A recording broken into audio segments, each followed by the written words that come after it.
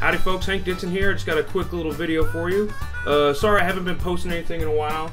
My phone got broke last week somehow. One night I was out with some friends and we were doing a little bit of drinking. And next morning was kind of fuzzy for me and woke up and my phone was smashed to pieces and I have no idea how it happened.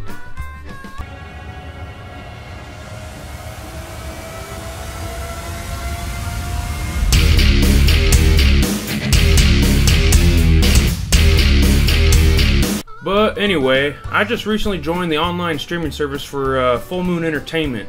I feel kind of silly because I've been calling them Blue Moon Entertainment in some of my other videos. But I guess that's what happens when you always got beer on your mind.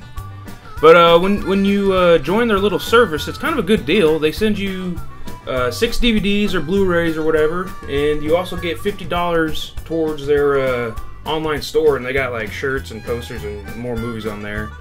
And then you get to stream movies for the website for a year. I think it's like $60 for all of that, so that's a pretty good deal. And these just came in the mail. This one is Dr. Mordred. It's supposed to be like Doctor Strange, and I think they had the rights to it at one point. But this is just kind of like a 90s version of it.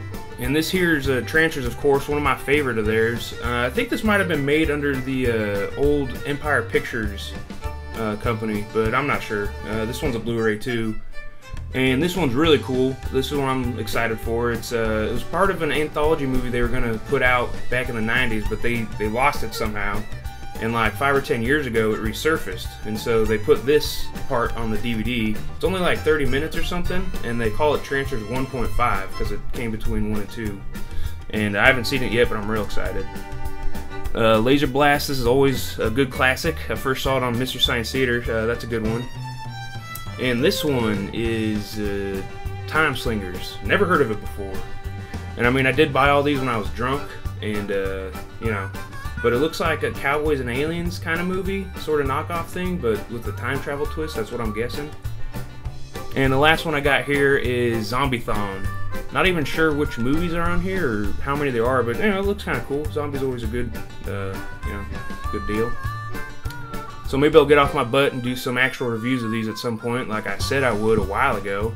Maybe when I get a new phone or whatever. I do have a camera, but we'll see. That's all for me right now. I just want to give you all a quick little update. You guys have a good one. Catch you later.